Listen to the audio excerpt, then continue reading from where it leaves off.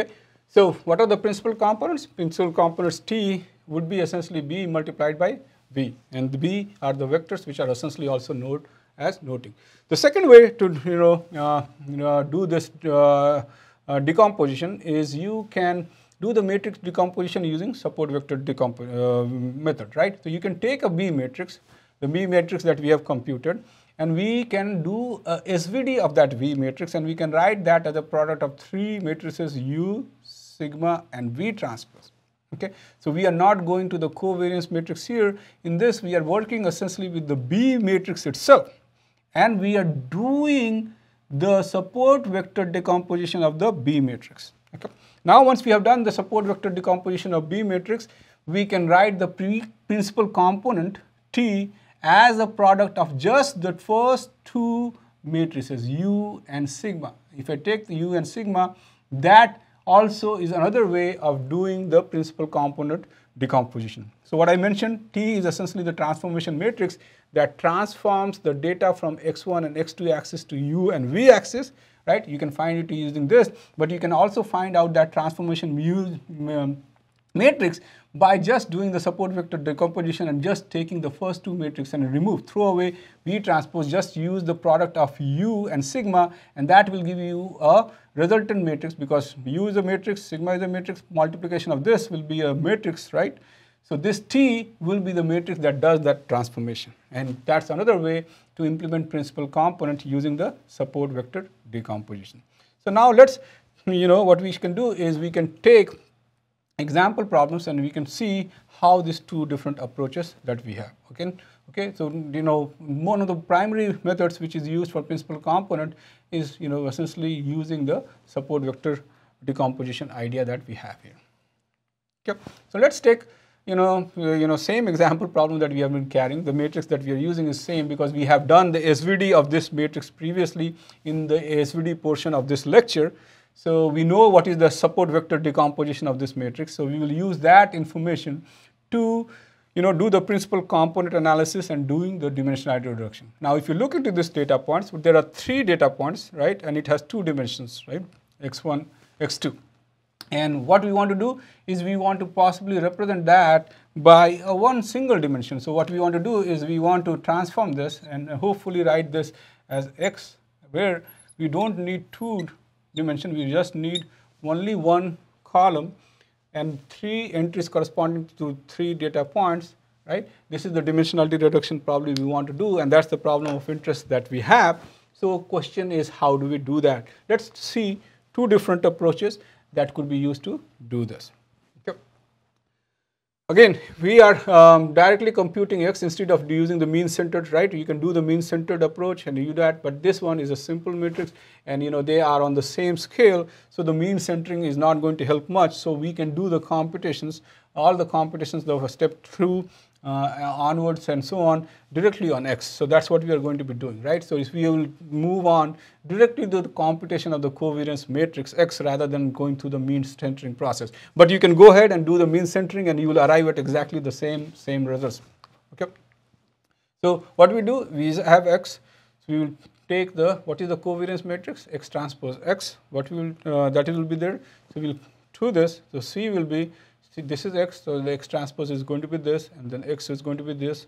So we take the multiplication of these two matrices, and from there, the C is going to come out to be this matrix, which is 6, 3, 3, 6, right? Those are the two rows of C matrix. And then what we can do is we can essentially, do the eigenvalue decomposition of this matrix that we have, C matrix that we have. So if you take this C matrix and we solve the eigenvalue problem of this matrix that we have talked in previous lectures, right?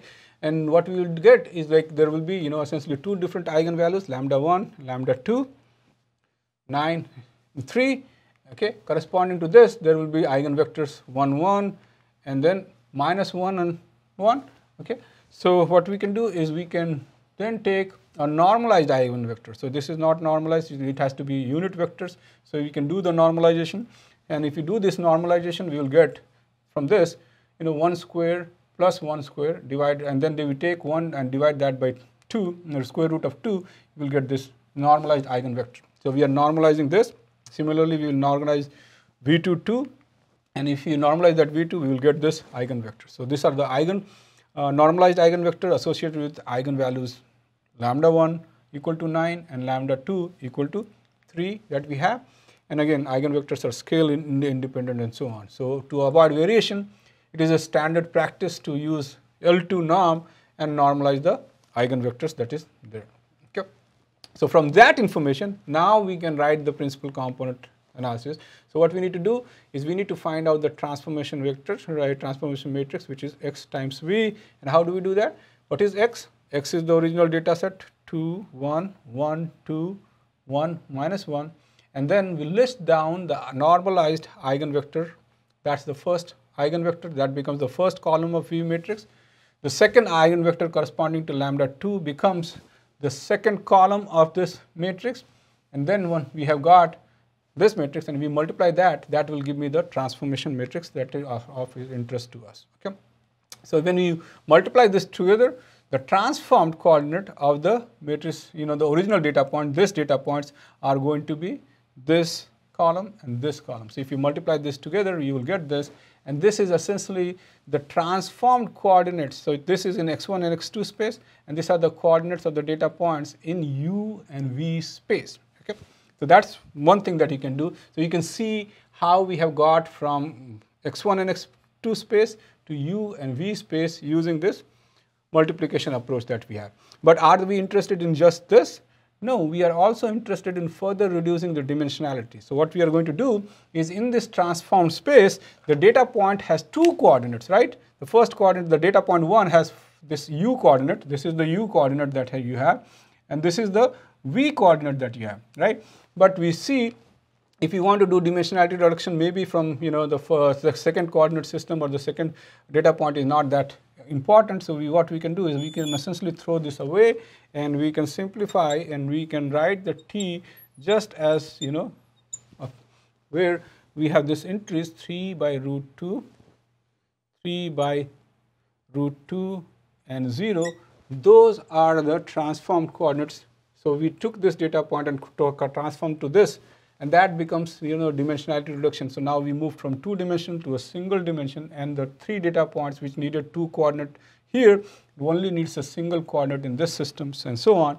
This is how we do dimensionality reduction in general. Okay, so this is the first principal component. This is the second principal component, and what I'm saying is when we are doing the dimensionality reduction, we throw away probably the higher principal components that are there in the data set, and that helps us in doing the dimensionality reduction. So if that's the case, from the T, what we can do is we can now throw away the higher principal components and then keep the lower principal component. For example, in this case, only the first principal component and throw away the second principal component. And that is the way we can approach the dimensionality reduction. So again, from this X, which is, again, with the example, this is probably in x1 and x2 space.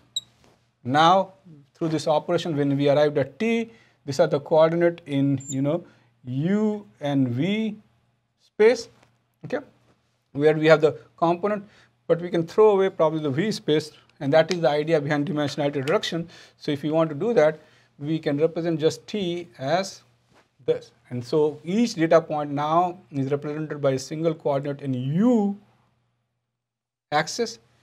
And from 2 dimension, we have now reduced it to a single dimension. So this is the idea behind dimensionality reduction through principal component analysis. And if you use this now in your machine learning pipeline, you will have a very efficient processing because it's lower dimension. Just for illustrative example, again, reducing something from 2 dimension to 1 dimension is not drastic, but if you see the image example, the n could be thousands, more than 1,000. Sometimes like if you have 120 by 120 images, the number of dimensions that n can have is 43,200. Now from there, you can reduce from 43,200 to maybe 100 dimensional space, and that is a considerable reduction in the number of dimensions that you want to do, and that can significantly help you in learning, good things, so classifier and so on, and that's the main reason why we want to do, because the real data set might have a very high dimensionality, okay? And in that sense, when we transform that and reduce the dimensionality and work with the reduced dimensionality coordinates of the data point, the performance and the the workings of the machine learning are much better than what you can get in the higher dimensional space that you have. So this is how we can do the dimensionality reduction using, the eigenvalue decomposition problem.